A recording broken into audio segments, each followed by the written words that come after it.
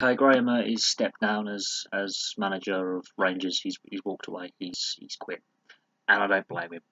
The way it's been going for the last month or so has been less than professional on the board and the owner's part at Rangers.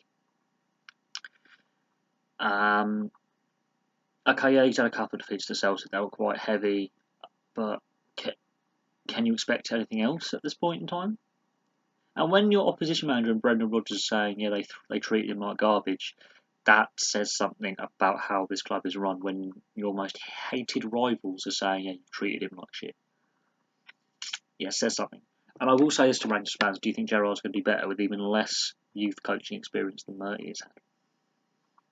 At least Murty's been caretaker manager before and actually sat in the dugout as first team coach. Gerrard's got even less coaching experience than Graeme Murty has. He may be a bigger name in football as a player. As a coach, very unproven, and this could be yet another willing, young, talented coach who's thrown into, the bottomless pit that is Rangers and has their career derailed because of it. There's other issues with Rangers. They've never, the last 15 years at Rangers has been nothing short of scandalous, both on and off the field. We could discuss the issues with Scottish football, and we can do that on live stream tonight.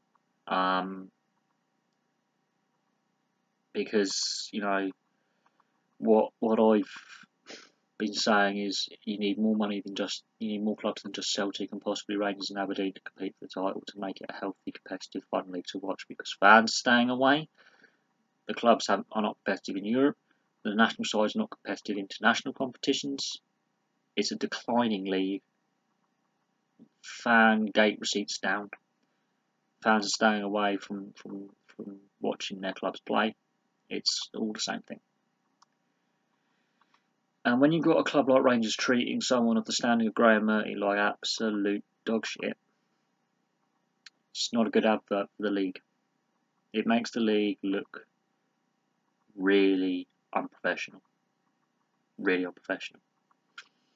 I wouldn't be surprised if Graeme Murty never coaches in Scotland ever again because of experience at Rangers. He probably thinks, I've had it. I'm more suited to English football.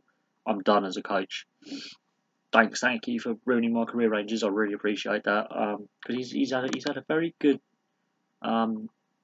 record as a youth coach, and developing young players is a problem that Scottish football has right now.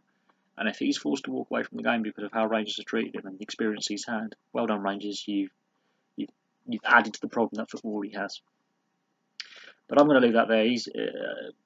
Opinions divided. Okay, yeah, he probably wasn't the best choice as manager, but he was the only guy willing to do it, it seems.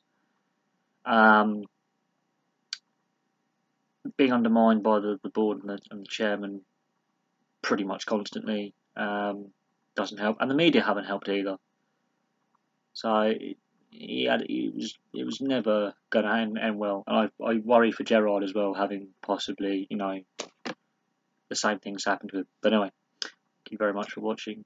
Please like, subscribe, place the comments below, and I'll have some more videos for you soon. And when you actually do place the comments below, I want to hear opinions from any Scottish football fans, and not just Rangers fans. So, adios, see you soon, and ta-ta.